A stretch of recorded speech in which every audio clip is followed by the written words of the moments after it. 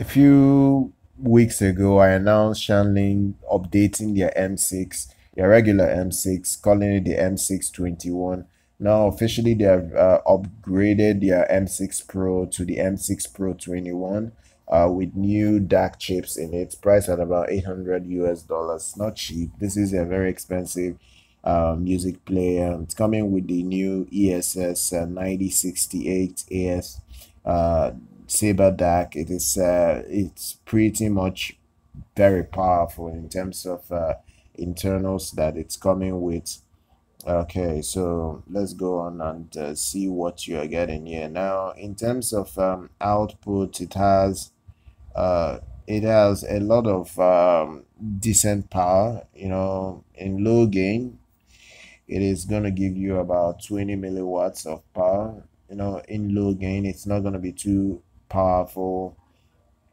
In medium gain, it's 60 milliwatts of power. In high gain, it is very, very powerful. Then it's at 240 milliwatts into 32 ohms in high gain. The signal to noise ratio is good. It is not going to give you hiss in terms of that TZ sound you get from some DAPs. It's not bad.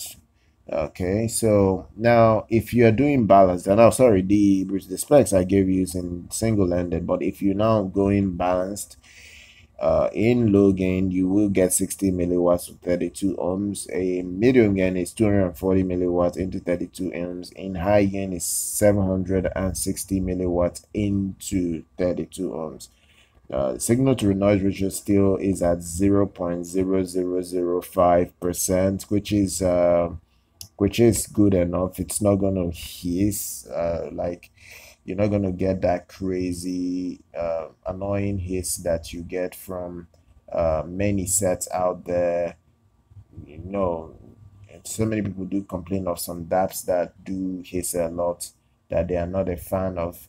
At least this is not the music player that is pretty much designed for people that are looking for that kind of like portable convenience. It's still a bit bulky.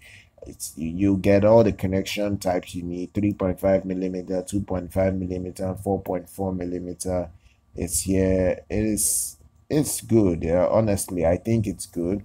It supports MQA. Its structure design is not bad. It's at least the amp section is good enough for the most part. uh I don't think most people would need more. It has an EQ, especially if you're using the app. uh Honestly, I don't think it's bad. I really don't think it's bad. It has Bluetooth support, so it's good enough. Has a 4 gig RAM and about 64 gig inbuilt storage. You can expand it to 2 terabytes with an external SD card. The Snapdragon in here is the 430, so it's not the fastest unit out there, but it's decent enough. 430 should be able to uh, just run smoothly, but not like a very fast chipset. So honestly, this is not going to be a bad release. So if you're just considering this for your casual listening, you can get it. It's the DAC on the DAC in it when it's running with music.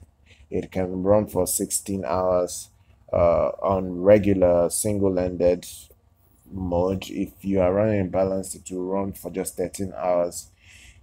Yeah, so that's not bad. That's really not bad.